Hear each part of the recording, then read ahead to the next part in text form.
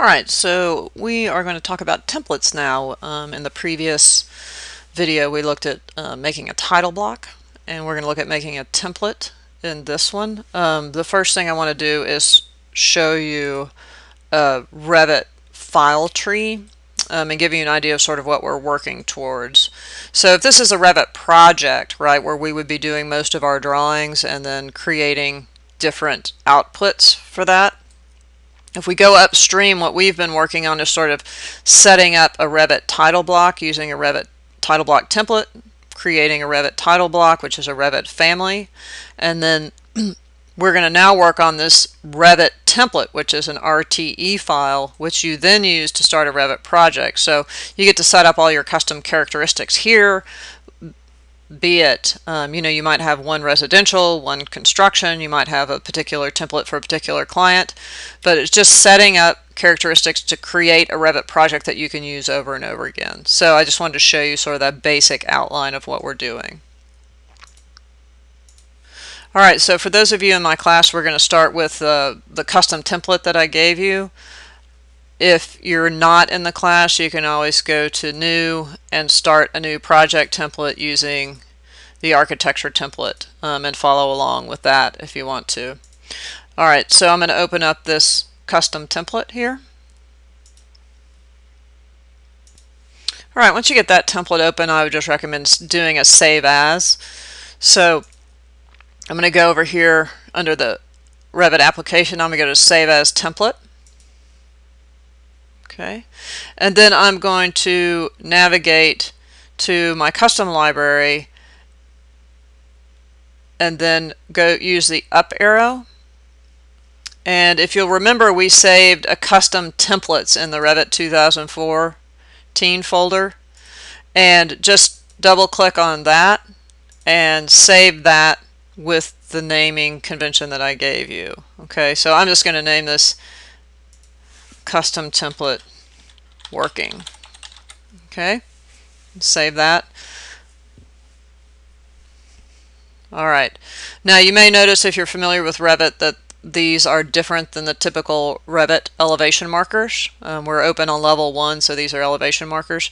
I think it's fine if you start with the Revit out of the box stuff. The purpose of this is to show you how you can start to customize things to make things unique.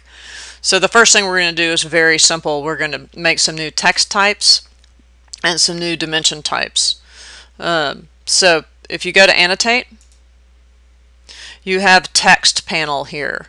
And there's an arrow at the bottom right. I would recommend clicking these whenever you see them. There's usually a lot of useful information under there. So I'm going to left click on that. And it is going to bring up my type properties. You're going to see System Family Text. You're going to be working with families and duplicating to make different types of families. A system family is something that only exists within the Revit template or the Revit project. Alright, so there's 1/4 inch Arial, which is the default text that loads with Revit. If you go to the pull down, you can see that I've made a couple of new text types in here. So we'll just go ahead and make one just so you can see how it's done. It's quite simple. You just duplicate the existing, give it a name that is descriptive, and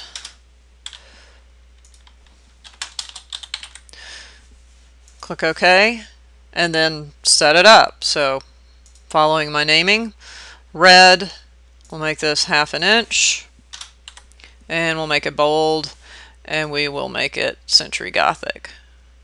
Right. Click OK. Now if I go to create some text, in this pull down, which is called the type selector, right, now I have option to use that 1/2 inch Century Gothic red bold. Okay, so what you want to do is set up the different text types that you want to use within your projects. You have access to them, and you don't have to set them up each time. Alright, okay, so the next thing I want to do is show you a similar thing. You have dimension types. So if I go to Annotate again, you have a dimension panel, and if you go to that down arrow, it lists all the different dimension families, And so if I pick linear dimension type, which covers linear and aligned, it's going to bring up a dialog box that is very similar, and you're going to do a very similar thing. Again, in the pull down, I've created a Century Gothic one for me, and you can go ahead and duplicate here and create a new one.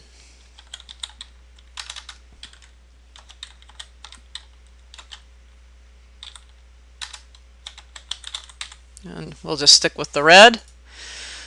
And you can see here all of the different things you can control with the dimension, with the linear dimension.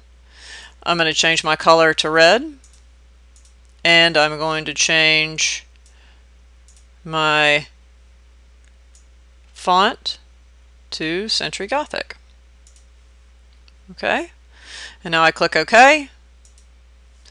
And if I go to the pull down, if I go to Align Dimension, you will see that I have that option available to me. Now, one of the things that is a bit annoying is that you have to go into each one of these families and make that new type for each one. All right, so just changing one doesn't change all the rest of them. So that's a little bit of the long road around, but nevertheless.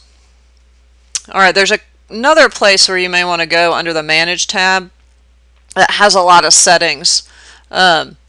Additional settings, you have fill patterns. I'm not going to go through each one of these right now, but here's where a lot of sort of your general settings live. So line weights, line patterns, you can add new line styles, the callout tags, the elevation tags, section tags. We're going to talk about those a little bit later, and you can kind of take that logic and apply it to some other things.